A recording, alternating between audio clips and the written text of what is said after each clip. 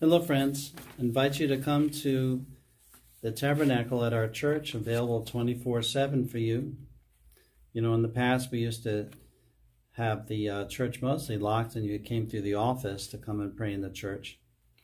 But now you can come anytime you want, and the Tabernacle is in a window for view.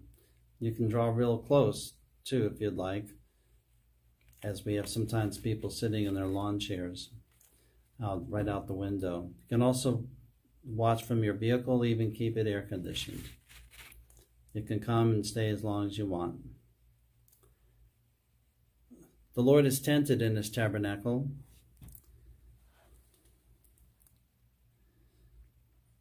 As the Bible says that the Word became flesh and tented His presence among us. In the Old Testament, they had the tent that they would carry the Ark of the Covenant in. But then John says, now God Himself has tented Himself among us, and He is with us always, as Jesus said to us, to the end of the age. He says, I am the bread of life. Come to me, all you who hunger. So we bring all our longings, our spiritual concerns to Jesus. So this is the second tabernacle of the parish. The other one is near the sanctuary in its special little room. And this one has been placed now for those of you that would like to come and visit and to see it through the window. I invite you to come and do some Eucharistic adoration.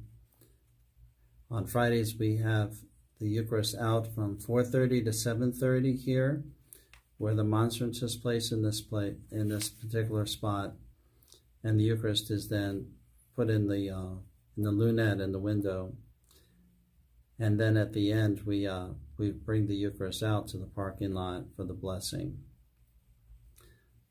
So I don't want you to miss opportunities for the Eucharist in these other manners of paying homage to Christ, the bread of life.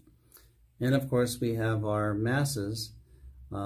Every day of the week there's a mass going on here in our church, and you're welcome to come in. It's safe, and it is the same mass, though we have made it a little shorter for your consideration. I hope to see you here. This is Father Barry, Pastor of Resurrection, Burtonsville.